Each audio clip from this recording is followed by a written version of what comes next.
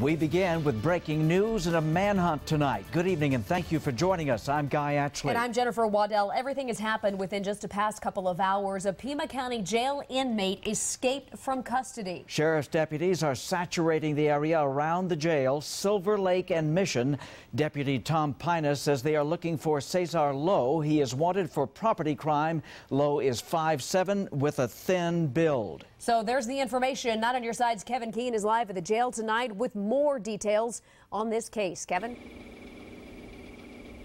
Several dozen officers searching for Cesar Lowe. They are on foot, they are in the air in helicopters and a plane, and they're also driving around the area west of the Pima County Jail. That's the general direction that Cesar Lowe took off on foot earlier tonight, sending about 30 officers into search mode. Now, we've got some video of that search from earlier tonight. Here's what we know. Lowe was being loaded into a vehicle when he simply took off on foot.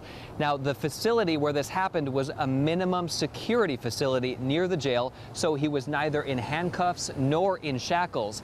The search is on to find him, and I asked the department spokesman about the people who live in this neighborhood tonight.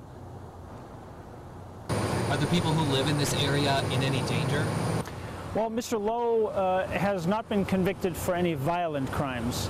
At the same time, right now, he's an escapee on the run. So we caution people not to approach him. Just when you see him, pick up the phone, call 911, let us know where you saw him.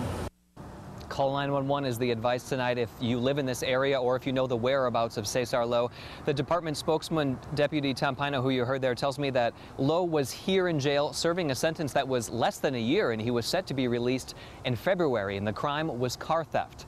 Live at Pima County Jail, Kevin Keene, KGUN-9 on your side. Kevin, have deputies said how long they'll continue that search tonight? Will it go through the night?